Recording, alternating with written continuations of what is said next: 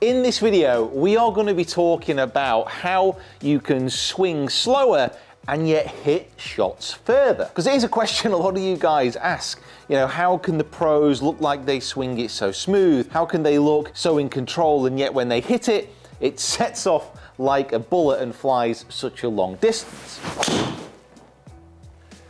And I'm excited to be covering exactly that within this video. And if you are new to the Swing Quest channel, make sure that you hit the subscribe button now. We release weekly videos on how you can better improve your game. So what is the secret that these pros are using? Well, first of all, it isn't really a secret. This is all about using the body and the club in the most effective manner. So the first thing to understand about speed is that it is created incrementally. As you start to move down towards the golf ball, speed is continually applied until the point of impact and then just afterwards. So the first thing you want to do to get this more controlled looking powerful motion is to focus firstly on the backswing. Now the reason that the backswing is so important is because it allows you to build up the potential of energy that you can deliver onto the golf ball.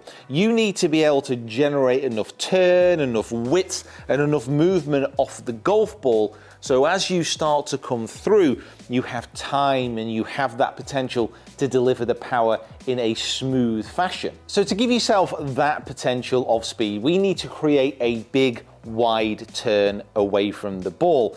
Now a turn for many golfers, as they'll understand it, is the shoulders rotating away from the ball with the middle of the back facing down towards the target. Now this is correct, but I want you to start thinking about your backswing turn a little bit differently. It's not just what you're doing with the upper body that counts. If you're somebody who struggles with backswing turn, one area to look at is what you're doing with the trail hip. So for a right-hander, the right hand hip.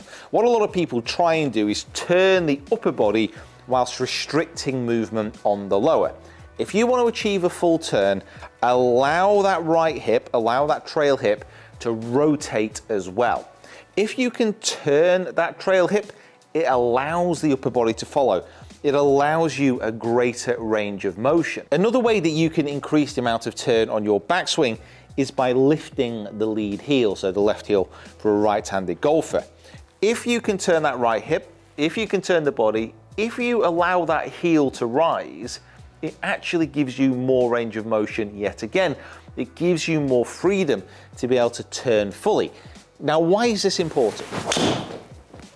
It all goes back to what we spoke about when we mentioned creating power incrementally, allowing it to build up as we move through impact. Let me explain it this way. If you have a backswing which looks a little bit more like this, so the left arm just about gets to parallel, the upper body doesn't turn fully. If you move down into impact, there's only going to be so much speed that you can create in this little section of the swing. So if you think about the amount of real estate that your club and your hands have to move through here, you would have to apply a lot of energy and pull downwards really hard to try and create speed. Now you still can hit the ball a decent distance from that backswing, but remember, we're talking about how to make it look smooth, how to have a much more fuller range of motion and still propel that ball out there whilst looking relaxed. Now, if you have this full turn, so this full rotation up to the top of the swing, all of a sudden now you have so much more room and so much more time to apply that speed. That's why it won't be rushed. That's why it's going to enable you to be able to incrementally increase that speed. That's obviously my word for today. So we've established that we want that full turn because it gives you time to build up that speed. And this is, as mentioned, the setup. This is what allows the possibility of having that smooth release of power through the ball. But how do we action that? What are the thoughts that we can have to smoothly apply that speed through impact? Now, the first thing that we have to get absolutely nailed down is that we don't want to rush at the ball. It's not going anywhere. It's not moving, fingers crossed. So we can actually take our time, especially in this transition phase of the swing, as we move from the top of the backswing into the downswing. You're not going to be hitting the ball with any of this part of the swing. Again, hopefully not. But if you do rush, you can start to throw your body out of sequence, and sequence is a very key word here. With any power movement in hitting or throwing, whatever it may be, the sequence is generally the same.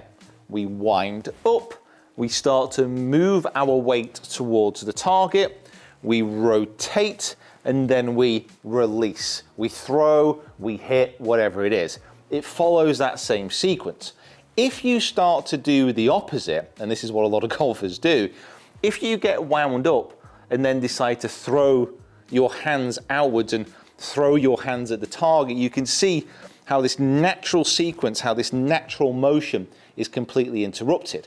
We need to be leading with the lower half, then unwinding and taking our time, allowing the club, allowing the hands to move through last. So a nice drill that you can use, pop the club across your shoulders, turn away as much as you can. Oh, restricted, turn the right hip. Oh, bit more, lift the left heel. Oh, now we're good. All the way up to the top. Now, as I start to move through the ball, I'm gonna shift my weight. I'm gonna turn my lower body, and then I'm gonna allow my right shoulder and the club to move through. And it is that sequence that we wanna be following. It's as simple as that. Another drill that you can use, again, it gets the sequence pretty much in the right order, is if you take a ball and imagine that you're skimming a stone across a pond, across a lake, across the ocean, across a river, across whatever body of water that you fancy. You're in position, you turn away, and then you move, and you're in this skimming action. And if I just basically replace the club with that motion, here we are at the point of impact. It's a very simple feeling, but it's a really effective one to try and get those movements. So I'm just gonna get that feeling of skimming that stone. And this is a really tricky hole here. If I hit the fairway, you've got to like the video.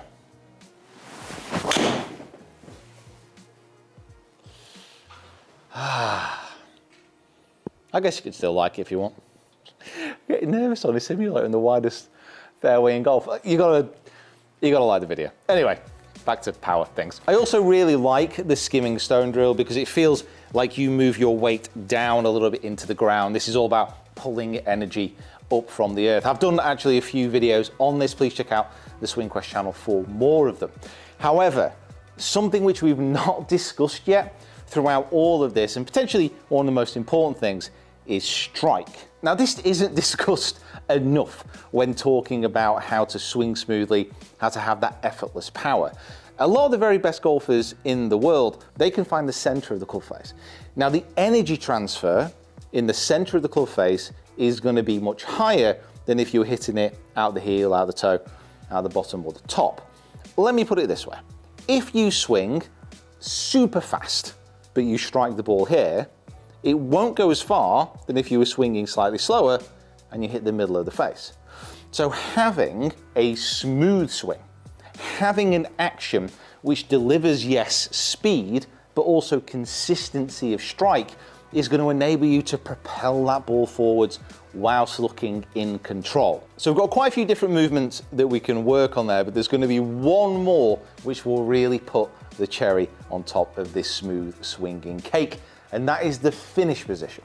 So I'm going to move through this shot. I'm really going to try and apply that power in stages, but I'm going to hold my finish position, and I can guarantee it makes a difference.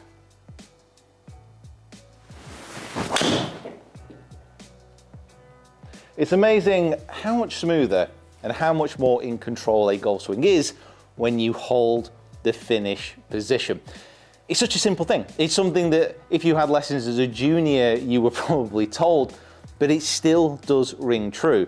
If you can come up to a full finish and hold yourself right here, that'll mean that a lot of stuff which has gone on within your swing has been under control.